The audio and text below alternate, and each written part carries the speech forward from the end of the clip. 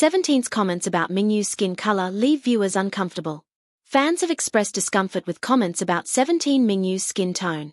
The latest episode of Going 17 was released on November 13th. It featured the group splitting into two teams to film content as a mission. When the team consisting of Mingyu, DK, the 8, Vernon, Wonwoo, and Woozi were reviewing their filmed content, a scene showing Woozi and Mingyu next to each other was shown. DK points out the big contrast between the pair, referring to their difference in skin tone as Woozi is pale. Woozi reacts to DK's statement as he laughs, while DK mentions the amount of lighting in the room, seeming to question how Mingyu's skin tone still appeared that way. The 8 then comments that Mingyu should not be next to Woozi due to the contrast. Fans viewing this portion of the program commented on how Mingyu appeared to feel awkward during this discussion. Many felt that these remarks made were colorist in nature, as they seemed to make jokes of Mingyu's skin tone.